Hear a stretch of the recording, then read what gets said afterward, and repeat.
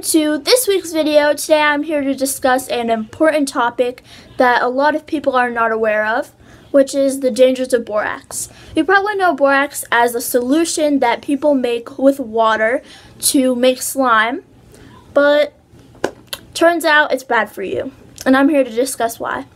So let's get into the video. If you don't know what borax is, I'm going to put a little description on the screen. It's basically a cleaner that people use to clean. So borax, like all the other cleaners in the world, have some sort of bleach in it.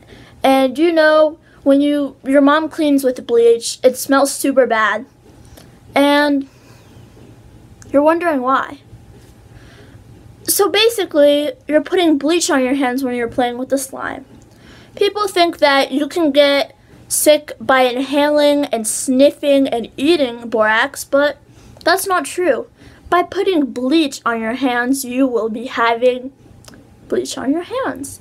And what does bleach do?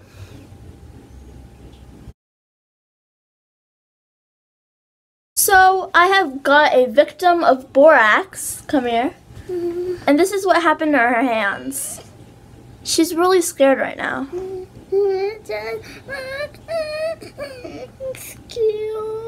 It's okay. No, you might die. I don't know. I'm scared. As you can see, a victim of... What's wrong with your eyes? They seem a little bit red. What? Her hands are super red, guys. Don't believe me? Check out all of these people that said borax is bad for you. Yeah, I'm not making this up, people. Also, ignore that rude comment. Well, rude comments about it. People are just jerks. And since borax is super bad for you, that means you shouldn't use it, okay? Kelly!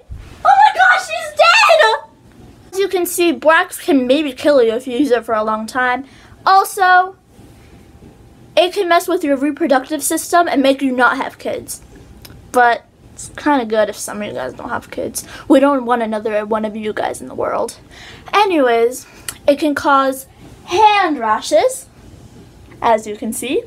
Can also cause eye itches, mouth itches. Your hands can start burning. Probably wondering, if I can't use borax, how am I going to make slime? We all know you're in on that trend. Well, some other options are contact solution and detergent. I'm not sure detergent's too safe, but it definitely won't kill you. Make sure your contact solution has sodium borate in it. I think that's how you say it. If not, I'll put it over here. But make sure it has that, and you're good to go. You guys enjoyed this video, and I hope you decide not to use borax. Thanks for watching, and I'll see you guys next week. Want some more information? Go to the description box. I will have some articles down there for you to read.